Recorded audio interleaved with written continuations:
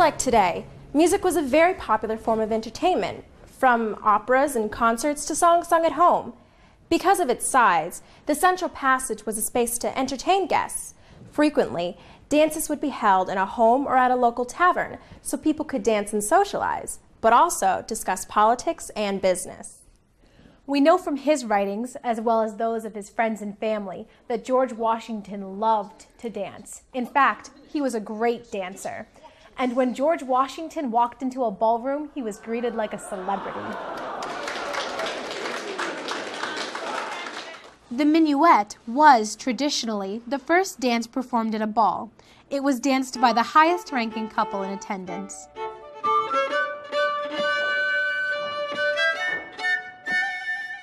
The number of minuets is limited specifically by legislation here in Virginia. There was a time at which there were too many people wanting to step a minuet. So the Virginia legislature in the 1770s deemed it appropriate to have only 3 to open any ball. Now I want to tell you something. A ball was not simply about the dance, although it was a very, very significant portion of it. It was a way that people socialized. It was a way, indeed, that people would convey their requests for favors done. And I will tell you that in some cases, business deals were actually concluded at balls as well. But by and large, it was about the dance and about socializing.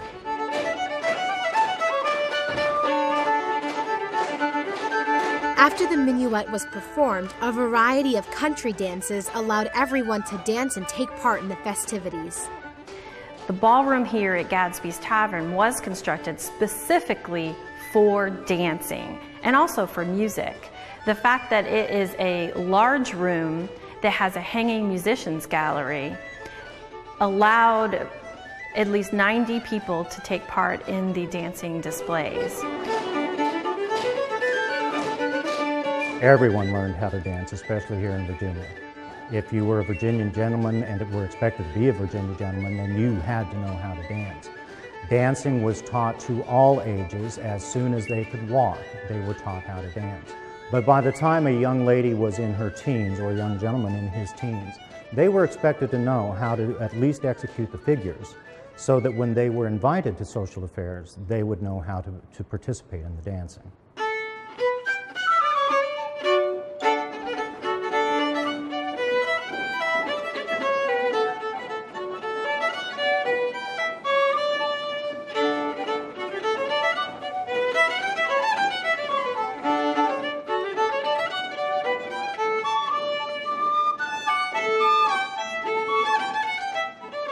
To honor George Washington, the great general and first president, the British tradition of celebrating the monarch's birthday was adapted in America to celebrate Washington's birthday with a birthnight ball.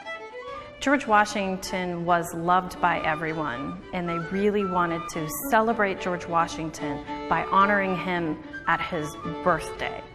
So the first public celebration of his birthday, or birth night is what they called it, a birth night celebration, was actually held at Valley Forge in 1778.